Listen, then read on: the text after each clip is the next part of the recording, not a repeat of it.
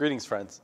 My name is Reverend Zach Morton. I serve as pastor at First Presbyterian Church of Morgantown, West Virginia, and I want to welcome you to our Ecumenical Good Friday virtual video service today as we commemorate the events of Holy Week together.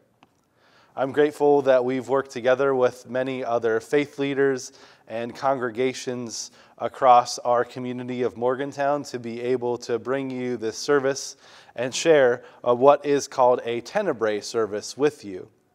This has become somewhat of a tradition over the last few years, and we're happy to keep it going. And so I want to remind you that a Tenebrae service is a service of reading and of music and of diminishing light.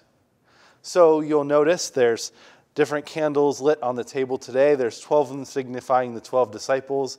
Every time we read a scripture, the reader is going to extinguish one of the candles, and it symbolizes both the ever-growing darkness of the service and of the events that go on with Jesus' betrayal and arrest and crucifixion, and also a reminder of the different ways that Jesus was kind of abandoned and left to himself during the service and the loneliness and isolation that that suffering brings.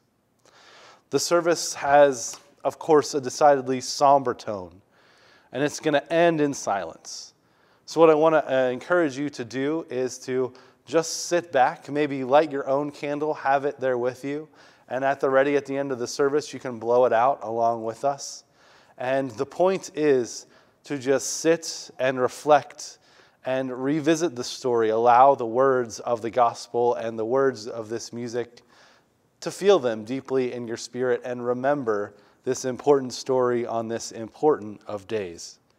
And in darkness and silence and reflection of Christ's suffering and even of our own suffering, that we trust that God will meet us there in that place, in those moments of the deepest dark. So I thank you for joining us for this Good Friday, and I hope the service will be a blessing to you. Thanks for joining us, friends.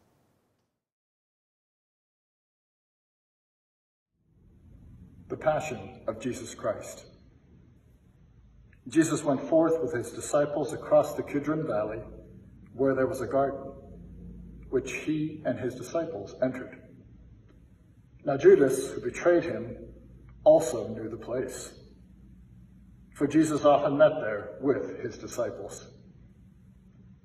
So Judas, procuring a band of soldiers and some officers from the chief priests and the Pharisees, went there with lanterns and torches and weapons.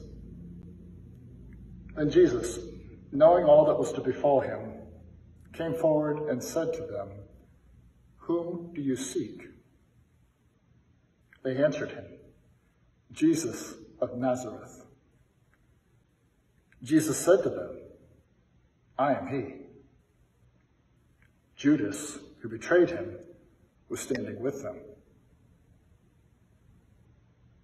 When he said to them, "I am he," they drew back and fell to the ground. Again he asked them, "Whom do you seek?" And they said, "Jesus of Nazareth." Jesus answered, "I told you that I am he. So, if you seek me, let these men go." This was to fulfill the word which he had spoken. "I did not lose a single one of those whom you gave to me." Then Simon Peter, having a sword, drew it and struck the high priest's slave and cut off his right ear. The slave's name was Malchus. Jesus said to Peter, "Put your sword in its sheath. Shall I not drink the cup which the Father has given to me?"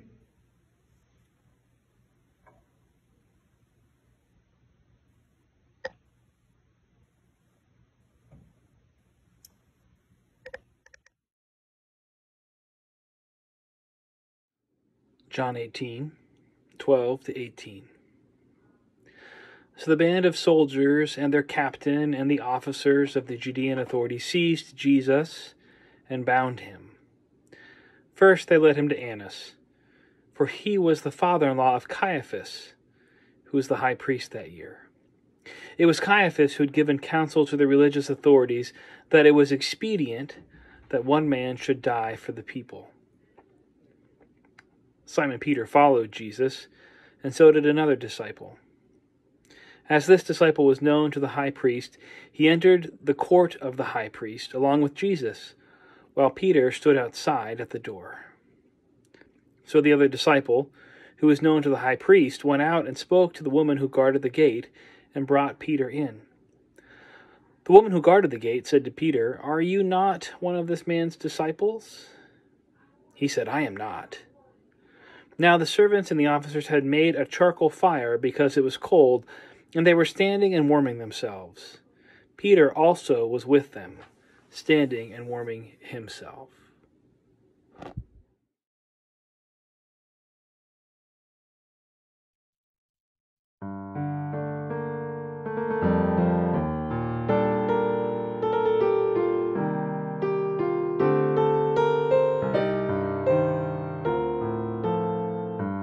On the Via Dolorosa, way of grief and pain. On the Via Dolorosa, spotless when he came, buffeted by soldiers, spat upon by passers-by. On the Via Dolorosa, he went to die.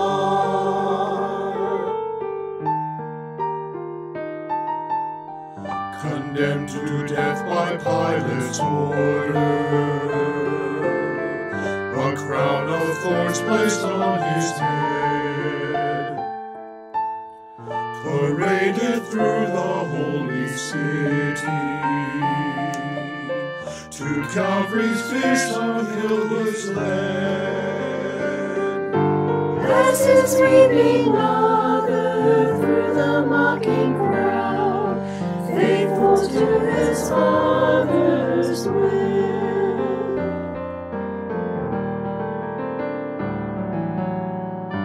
On the Via Dolorosa, way of grief and pain. On the Via Dolorosa,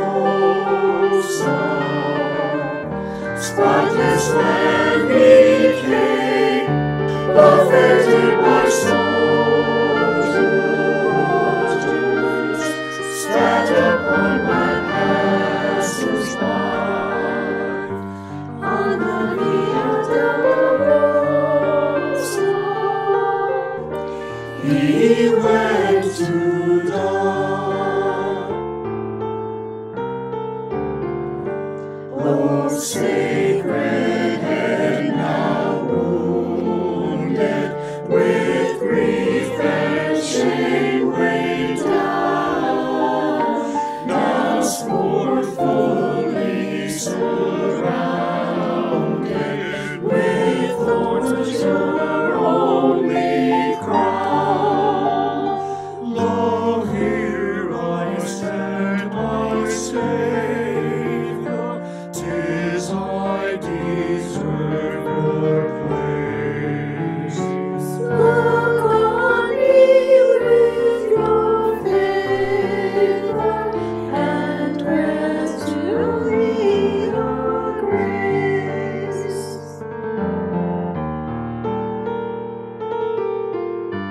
On the Via Dolorosa, way of grief and pain. On the Via Dolorosa, spotless when he came, buffeted by soldiers, spat upon by passers-by. On the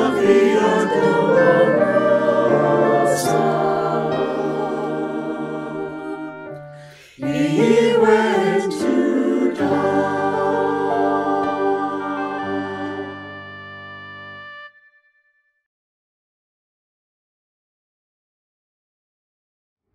The high priest then questioned Jesus about his disciples and his teaching.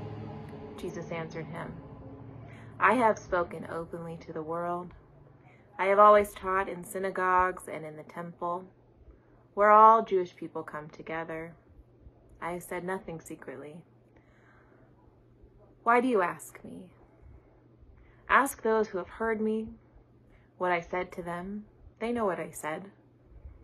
When he had said this, one of the officers standing by struck Jesus with his hand, saying, "Is this how you answer the high priest?"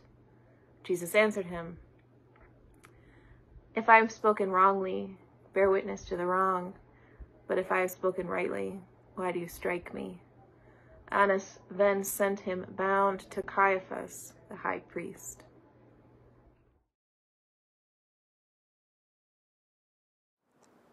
Now Simon Peter was standing by a fire and warming himself. They said to him, "Are not you also one of the disciples?" Peter denied it and said, "I am not." One of the servants of the high priest then, a kinsman of the man whose ear Peter had cut off in the garden, asked, "Didn't I see you in the garden with him?" Peter again denied it, and at once the cock crowed. Then they led Jesus from the house of Caiaphas to Pilate's headquarters. It was early. They themselves did not enter the headquarters so that they might not be defiled but might be able to eat at Passover.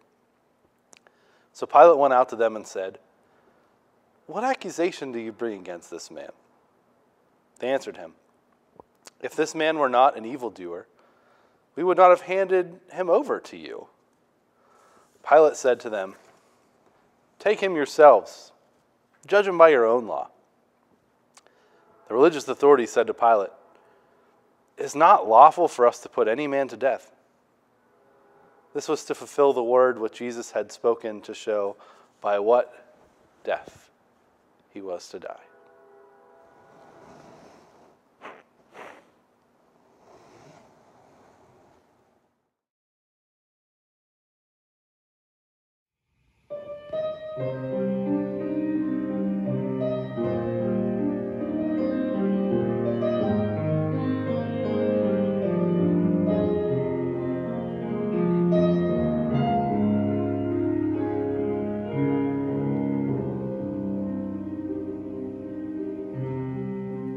Were you there when they crucified my Lord?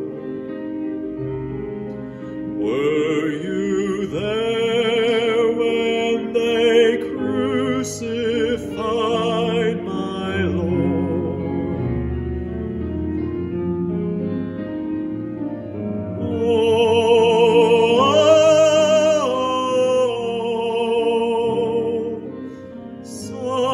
Sometimes it causes me to tremble, tremble,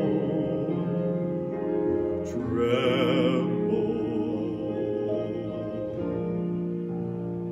Were you there when they crucified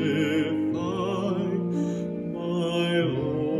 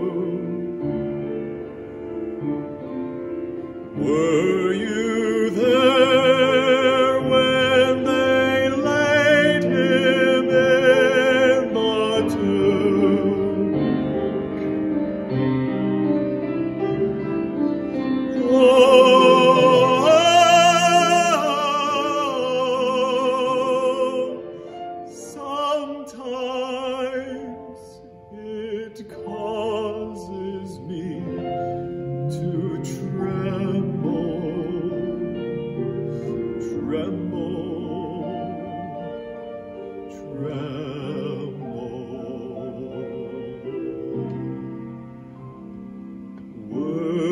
you there when they laid him in the tomb?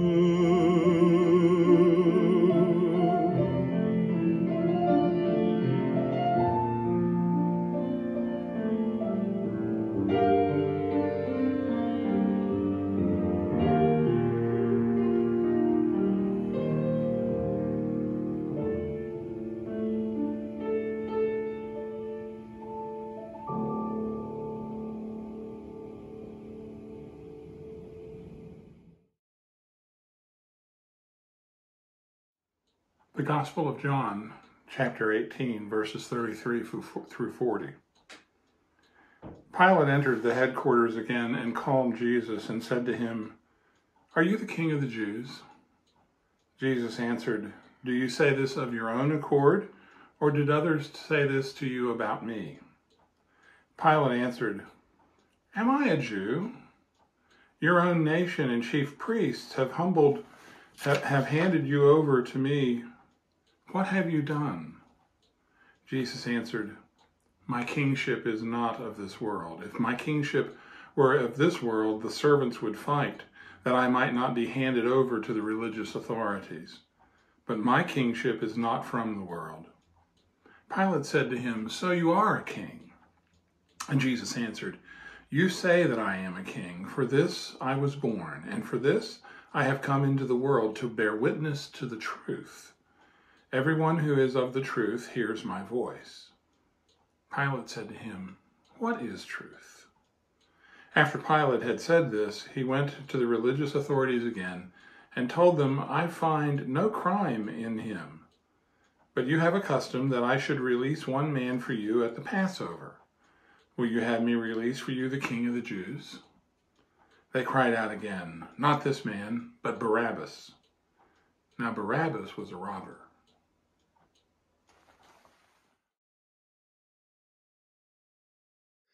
Then Pilate took Jesus and scourged him. And the soldiers plaited a crown of thorns and put it on his head and arrayed him in a purple robe.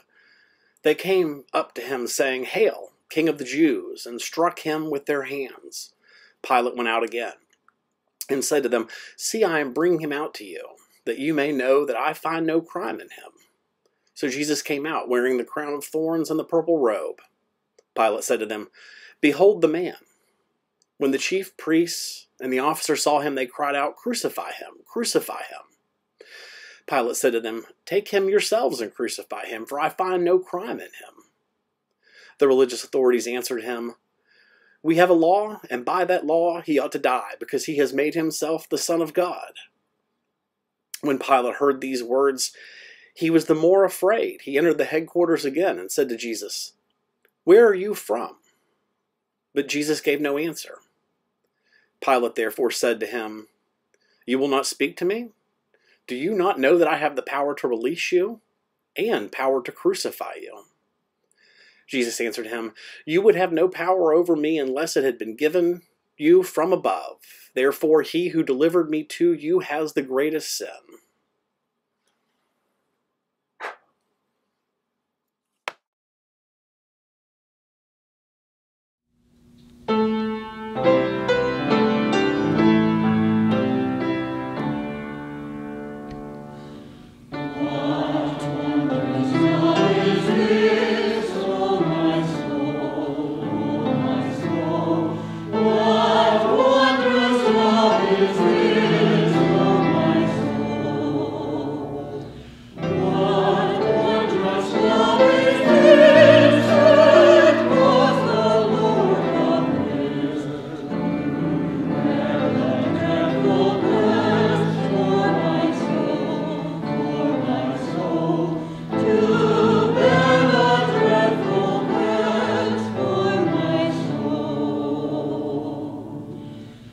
When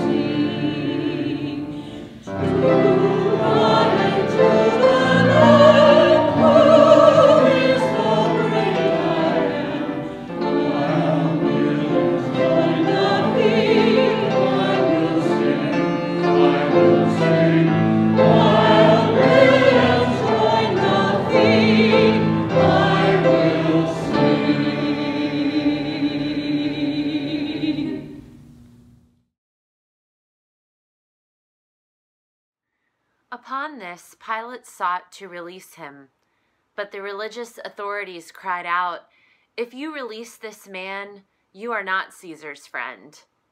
Everyone who makes himself a king sets himself against Caesar." When Pilate heard these words, he brought Jesus out and sat down on the judgment seat at a place called the Pavement, and in Hebrew, Gabbatha. Now it was the day of preparation of the Passover. It was about the 6th hour. He said to the religious authorities, "Behold your king." They cried out, away with him, crucify him." Pilate said to them, "Shall I crucify your king?"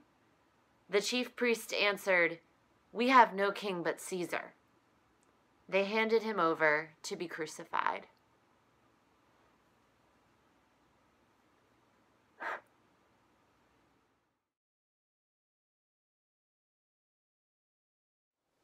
So they took Jesus, and he went out, bearing his own cross, to the place called the Place of a Skull, which is called in Hebrew Golgotha. There they crucified him, and with him 2 others, one on either side, and Jesus between them. Pilate also wrote a title and put it on the cross. It read, "Jesus of Nazareth, the King of the Jews." Many of the Judeans read this title, for the place where Jesus was crucified was near the city, and it was written in Hebrew, in Latin, and in Greek. The Jewish chief priests then said to Pilate, "Don't write the King of the Jews, but this man said, 'I am the King of the Jews.'" Pilate answered, "What I have written, I have written."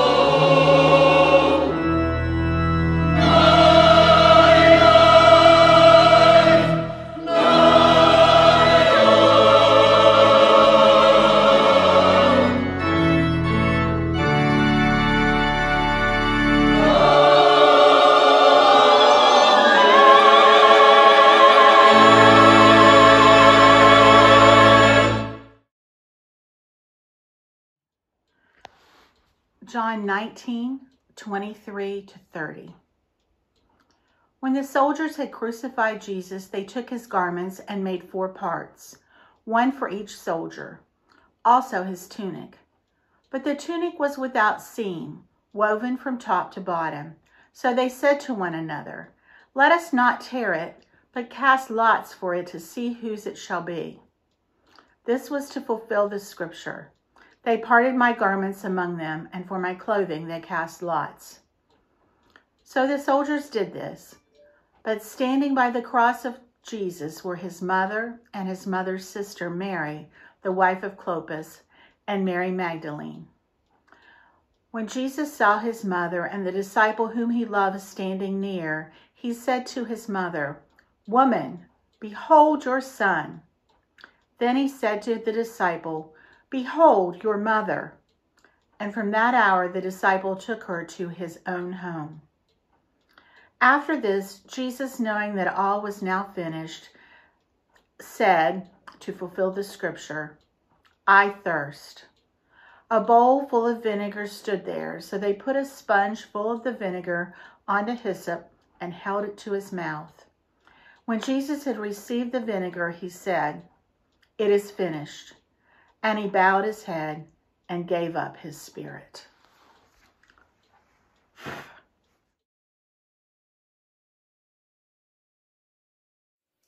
Reading 10, the Gospel of John, chapter 19, verses 31 through 37.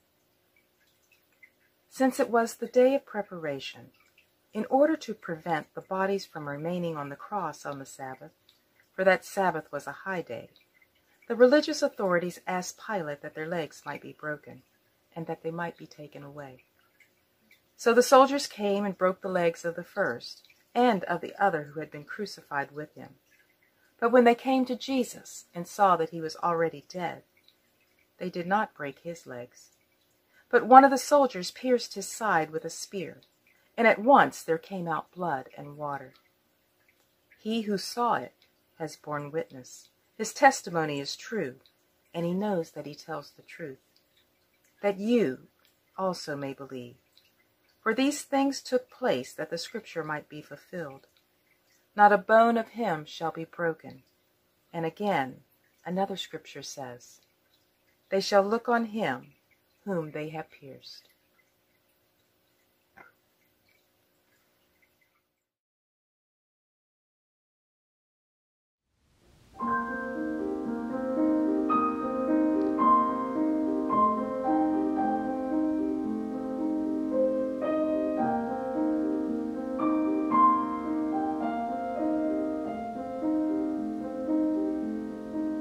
I want Jesus to walk